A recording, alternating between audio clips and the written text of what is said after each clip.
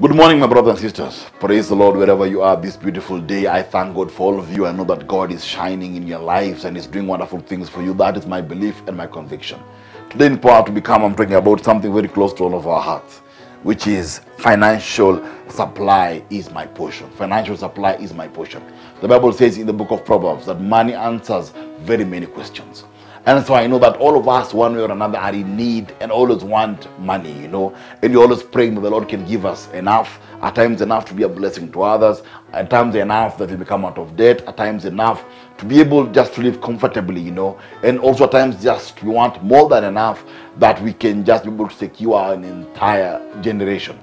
But also my belief is that also we need more than enough also to do the things of God and to turn with the things of God.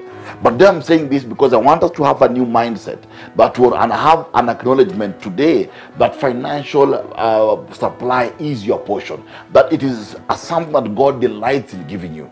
The Lord doesn't like to see you languishing in financial lack. The Lord does not enjoy to see you in poverty.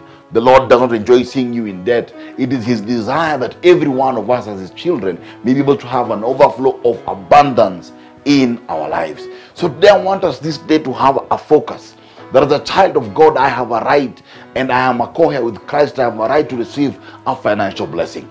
That my mind is not that financial blessings come for people who are in a different place, or they were made for others. To believe that you also are a child of God, and because all gold and silver belongs to your Father, who's our Lord Jesus Christ, that my brothers and sisters, you deserve to have a financial blessing.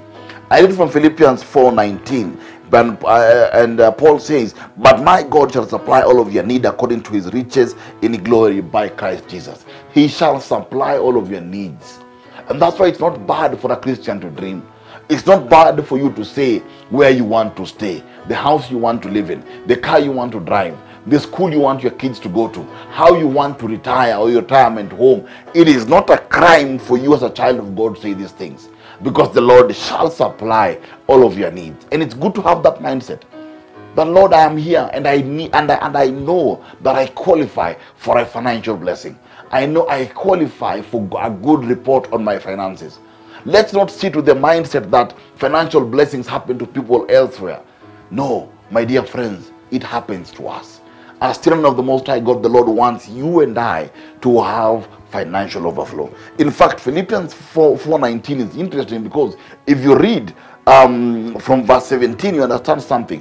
Paul says, "Not because I desire a gift, but I desire fruit that may abound to your account." Here he's talking to those who are being blessed, and as they are being blessed, they are standing with the work of God. And he's saying that I don't desire a gift. Some versions say I don't desire an offering, but I desire that fruit may abound to your account. What is he saying? He's saying that the Lord wants you to have an overflow. To have an overflow.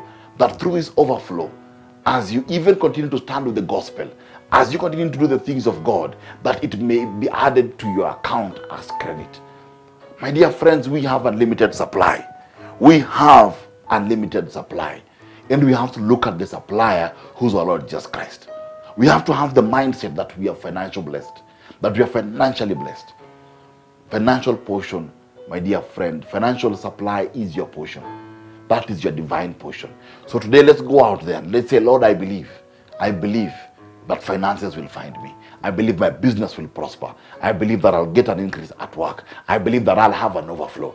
In the overflow, I can be able to bless the work of God. In the overflow, I can be able to bless my family members. I can be able to be a lender, not be a borrower. I can be able to plan for my retirement. I can be able to leave an inheritance for my children, because I believe that my financial supply has been responded to by the Lord God Almighty. Let us pray. Father, I thank you for the gift of life and the gift of today. Lord, you're a wonderful Father, and Lord, you're a good friend. You always provide what we need, even abundantly beyond what you think or imagine. So, Father, in the name of Jesus, I pray for my brother and my sister today, Lord. May they have a financial increase. May they have a financial overflow. May they have an abundance flowing in their lives, Lord. The Lord, they may be a blessing, Lord, to your work. They may be a blessing, Lord, to their families. They may be a blessing, Lord, in their communities, Father. The Lord, all this may be added to their account as credit, that, Father, you may give them even more. I declare, Lord, whatever dreams your children have, Lord, may you release the finances required for these dreams to come to pass. I thank you, Father, and I bless your name. Jesus' name, praying thanksgiving. Amen. Remember, you deserve financial supply from the Lord God Almighty. Ask for it, believe God for it. It is your portion. Have a wonderful day.